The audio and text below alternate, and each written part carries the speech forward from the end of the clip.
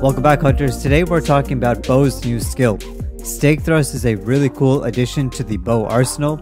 It's kind of like the Gunland stake back in Monster Hunter World, where once it's planted on the monster, all your hits from the weapon near the stake deal extra damage from the stake itself.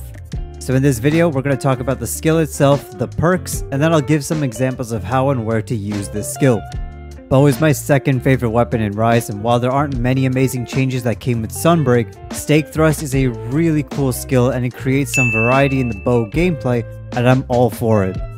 So the extra damage that comes from the stake occurs when you shoot near the stake itself. So whichever body part you plant on it, you have to target that body part, and even your shots have to be very close to the stake to invoke extra damage. The damage ticks per hit is half the damage of your raw arrow damage. The stake remains on the monster until 12 arrow hits, and then the stake disappears. You cannot place more than one stake on the monster, but you can replace it as many times as you wish. So if the monster moves or you misplaced it the first time, just ignore it and replace it. Now there are two ways to execute this skill, both of them having their appropriate situations. First is you basically click the special action button when your weapon is drawn. This will make your character take a step forward, and wherever you make contact with the monster first, the stake will be placed. This is good in situations where you're really close to the monster and you want to be as precise as possible when landing your stake. The second way is after any dodge, you simply click your melee button or the button which you use to apply your coatings, and instead of coatings, it'll perform a stake thrust. Now this method makes your character take a whole side step forward before planting. So it's got a lot more mobility, and it's more ideal in situations where the monster has moved away and you have an opening, but you need to cover some distance first. And I'll point out where these are more appropriate in the situations when we get to the examples. The next feature of the stake thrust I want to mention is that it also applies status damage. If your bow has a status effect, you'll gain a portion of extra status damage with the stake. Each tick from the stake thrust is about 1/3 of the status compared to a regular arrow. More importantly though, if you use the absolute power shots to add some KO damage to your arrows, using the stake thrust is definitely much more efficient to get some faster KOs. Since absolute power shots take up a lot of stamina, the less you have to use, the better. So in this clip, we're using the train dummy, which is like the all-time most ideal situation. It takes 8 shots to get a KO without the stake. With the stake thrust, it takes 6 shots on the dummy. So scaling this to monster, this helps accommodate for 2 reasons. Number 1, it just adds some extra KO. Any little bit always helps on a KO, especially as the threshold gets higher and higher per knock. For bows, this will most likely help you to get that second KO. The second reason is KO degradation. This is common that if you don't deal enough KO damage on the head, the previous KO does degrade. And this is much more common with bow users since we have so much time between our power shots that we lose a lot of that KO that stacks up. With the stake thrust though, you gain that extra little bit of KO, which basically accounts for that degradation that occurs between combos. So as you can see, it's not anything hugely significant, but it does help a little bit. It's definitely not worth going out of your way to make sure you have a stake every time you apply KO damage, which brings me to a very important note. Stake thrust is actually a skill you do not depend on, but more so you utilize when you have the chance. It's a supplementary skill, not a skill that you embed actively in your combos, because the trade-off you get from spending time to apply the stake isn't worth losing max bow charge just to add a little bit more KO. On top of this, the main reason it's also not good to embed in your combos is because it does reset your charge level. So using this after a big knock or an opening is very situational. In situations where you have charge on your bow and you create a big opening like a knock or paralysis, you want your charge level to be as high as possible and you want to constantly output damage. Thus, it isn't worth to use the stake thrust and lose your charge, since that's also going to reduce the damage coming from the stake thrust. Additionally, the extra damage from the stake thrust is not as much as the bonus damage you get from maintaining charge level 4. Thus, you aren't getting any benefits by breaking combos to apply the stake thrust. You'd rather just stick to your main combos during big openings. This skill fits much better in those windows where you need to recharge your stamina, or the monster is doing too much to fit a whole combo, and so rather than waiting, you can use this opportunity to use the stake thrust to prepare for extra damage when the opportunity arises. So now that we know what the skill is, let's talk about those small opportunities. What I've found is that this skill actually pairs really well with Dodgebolt. Dodgebolt lets you counter attacks just as they hit you, and that includes roars. If you successfully counter an attack with Dodgebolt, remember that your charge level goes up by 2 instead of 1 with the charging sidestep. So with the stake thrust, you can utilize this skill in a variety of situations to land the stake and then dodge bolt an attack or a roar to regain your charge levels back and then deal some extra damage. Roars are probably some of the best ways to use this. I haven't tested it on all the monsters yet, but my assumption here is that it will depend on certain monsters. Some monsters have long roar windups, giving you enough time to plant the stake and prepare to dodge bolt the roar. A great example here is Tigrex. Since he has an extremely long windup, I have more than enough time to plant the stake and back myself up and then prepare to dodge bolt. Now as you'll see in just a moment, the extra damage went a long way and within seconds I broke Tigrex's head. Monsters like Kushala or Teostra though have very narrow roar prep.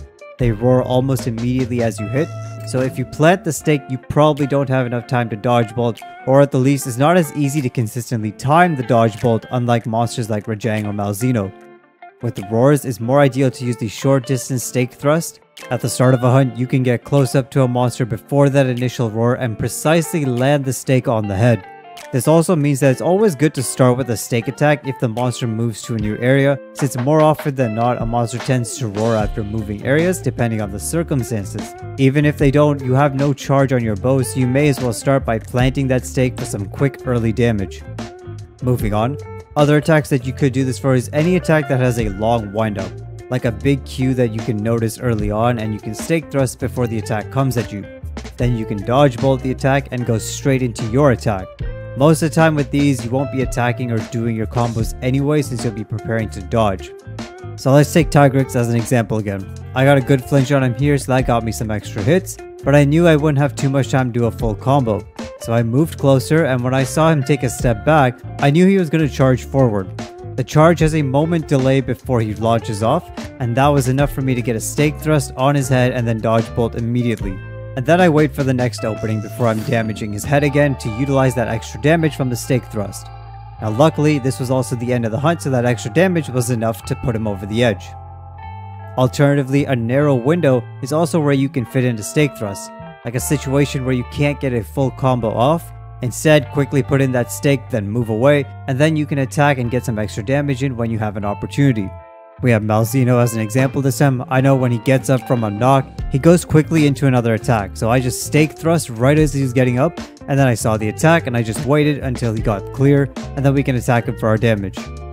So as you can see, using this skill will actually take some very good knowledge of the monster attacks, and thus the more comfortable you are with the monster, the more opportunities you'll have to fit this stake thrust in and increase your DPS.